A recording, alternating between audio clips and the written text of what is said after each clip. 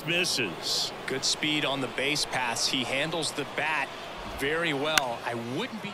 In the air, left side. And Freeman is retired. Runner tags from third. Puts the tag on him, and it's a double play. This is Kyle Lewis. Doubled his first time up. The kick and the pitch. Runner goes. And that one fouled off. Sawinski off of first with 2 away. Runner goes again.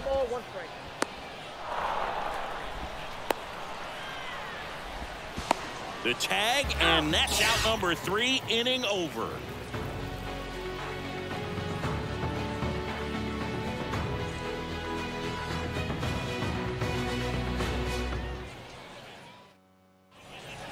Ready to go, bottom 4. Here's the left fielder, Adam Duvall. And a pitch.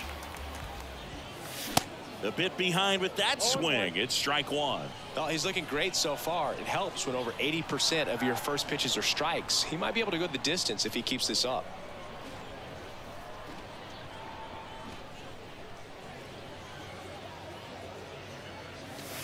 Next offering upstairs. Well, these guys, as this game goes on, have to be more disciplined at the plate. So many of their outs have come from weak.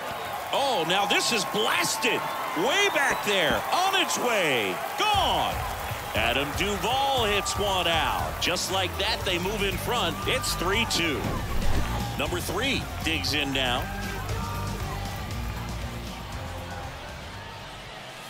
Swings through that one. 0-1.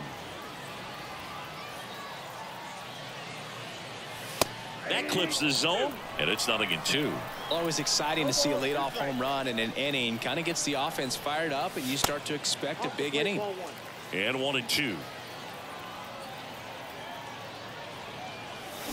Struck him out swinging. Pulled the string on the changeup. Now it's Fernando Tatis Jr.